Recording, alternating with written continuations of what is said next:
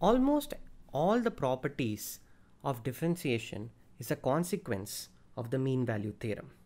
So we will first prove the mean value theorem, and then in a dedicated module prove the various consequences.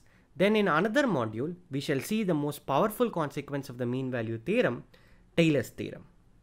So let's begin with a simple lemma. Let f be differentiable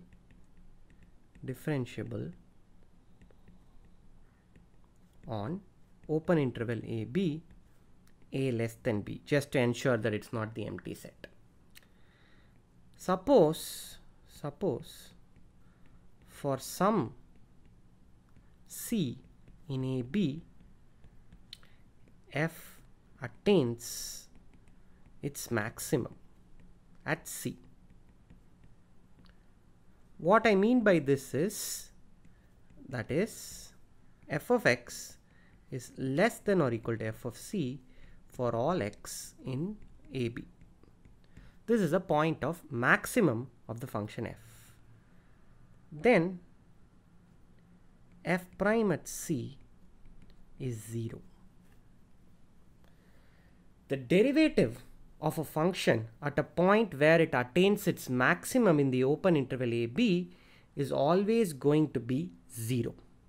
And the proof of this is directly from the very definition of the Newton quotient.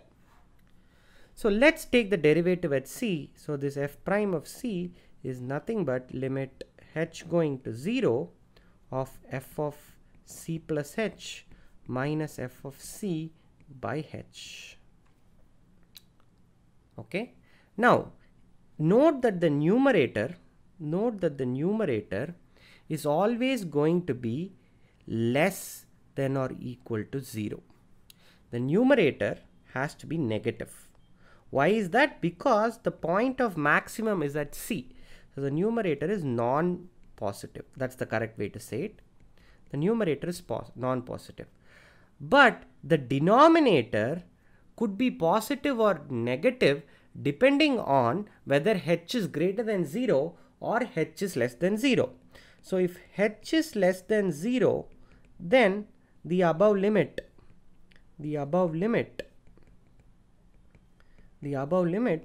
is non-negative, because the numerator is non-positive and the denominator is negative. The quotient will have to be non-negative. On the other hand, if h is greater than 0, then the quotient, the Newton quotient is non-positive, because the denominator is positive whereas the numerator is non-positive. Therefore the quotient will have to be non-positive. The only possibility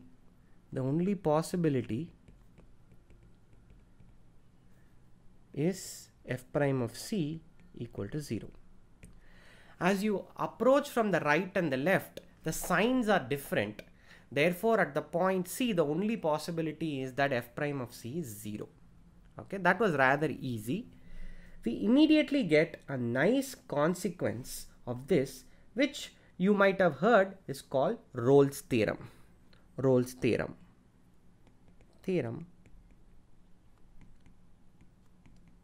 Rolle's theorem. It says the following: let AB subset of R be an interval A less than B. Suppose f is continuous on the closed interval AB, differentiable on the open interval AB, and f of A equal to f of B. So you have a function which is continuous on the closed interval AB, differentiable on the open interval AB, and such that f of A is equal to f of B. The values at the endpoints coincide. Then we can find C in AB such that f prime of C is equal to 0. Proof. Again, the proof is going to be a straightforward application of the previous lemma. If f is constant, nothing to prove. Nothing to prove. Okay. Now suppose for some x greater than a but less than b, f of x is greater than f of a. We are assuming now that the function is non-constant. First, we make the assumption that at some point in the open interval AB, f of x is greater than f of a. Because AB is compact,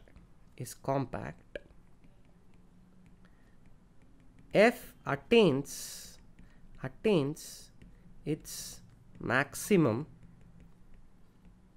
somewhere at some point C in the closed interval AB. But the endpoints, the values are equal, and we already know that f of x is greater than f of a. So in fact C must belong to the open interval AB. Because of this, the endpoints, the values are same. Somewhere in the interior at the point x, it's greater than f of a. There must be a point C in the open interval AB on which the maximum is assumed. Here I'm using the fact that continuous functions on compact sets attains its maxima and minima. Right? I'm just going to use the maximum. Then f prime of C is 0 by previous lemma.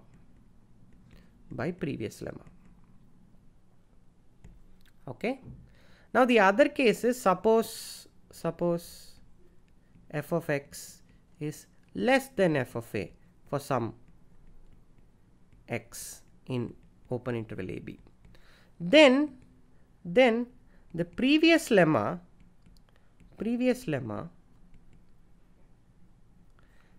can be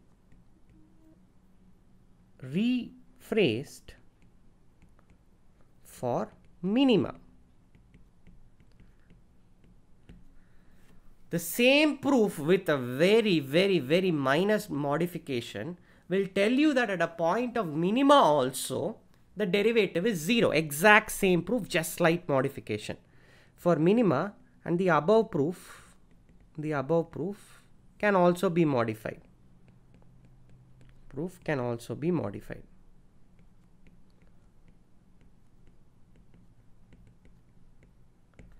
So this will be a pattern in even in this module as well as the next few ones, where I will just phrase it for one case. All the other cases are really straightforward, and at this stage you should be mature enough to be able to prove them on your own without even opening your eyes.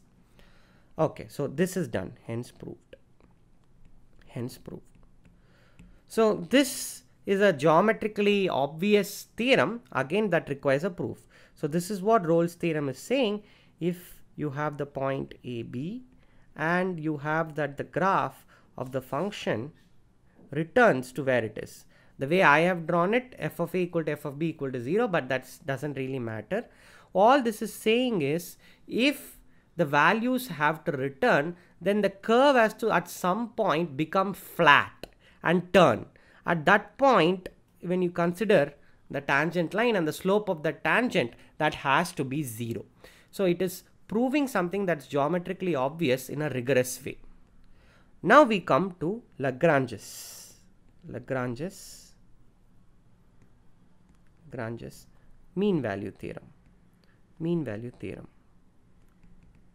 Since this is going to be again and again used, I'll just abbreviate it as MVT so that there is economy. Let again f from AB to R be continuous and differentiable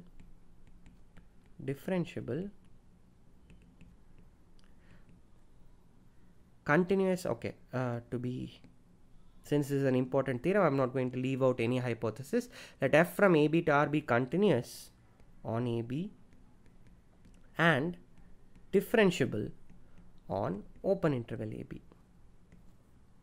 Okay, again A is less than B. Then there exists a point C in the open interval AB such that f of B minus f of A is equal to f prime at C times B minus A. Okay. Now this result might seem mystifying, and you can immediately dispel this mysticism by a simple picture. So suppose you have some function. Suppose you have some function like this. Now this result, if you have f of b equal to f of a, the left hand side is 0. Therefore this result is actually proved as Rolle's theorem when f of b equal to f of a. But we might not have f of b equal to f of a, right, in general. So what this is saying is, if you join this, the slope of this line, the slope is f of b minus f of a by b minus a. This is from high school analytic geometry. The slope of the line is given by f of b minus f of a by b minus a. Now what we are going to do is, we are going to view this function sort of as a graph over this line. We are going to view this function as a graph over this line and then apply Rolle's theorem. Okay, so all this is saying is, if I view this function as a graph over this line, there will be a point where the slope will be parallel. Okay, so if I am viewing this as a graph, that means that function's derivative at this point is actually 0. Fine. So this is a bit vague, but the proof will make it very clear what is happening. Proof. Now we want to apply Rolle's theorem. We want to apply Rolle's theorem to a new function. So we define g of x by definition to be f of x minus f of b minus f of a by b minus a times x minus a. Okay, so we have defined the new function g of x equal to f of x minus f of b minus f of a by b minus a into x minus a. Then g of a is going to be equal to f of a minus 0, which is f of a. Okay, and g of b is going to be equal to f of b minus f of b minus f of a. Okay, and this is equal to f of a again. This is equal to f of a again. So what we have managed to do is, we have managed to make g of a equal to g of b by subtracting this f of b minus f of a by b minus a into x minus a. Right? So actually, to illustrate the point that I'm going to make this a graph over this particular line, it's better to have subtracted a slightly different function, but this will do the job for us. Okay, now by previous lemma or previous theorem, that is Rolle's theorem, by previous theorem we can find C in the open interval AB such that G prime of C, which you can do the computation, is going to be F prime of C minus F of B minus F of A by B minus A is equal to 0. Or in other words, F of B minus F of A is equal to F prime of C into B minus A. So let me clarify one remark I made earlier, that this function will do the job for us, but a better function is to consider, I mean, we are done with the proof. I'm just going to make some extra remarks. So let me just put a box. So remark, the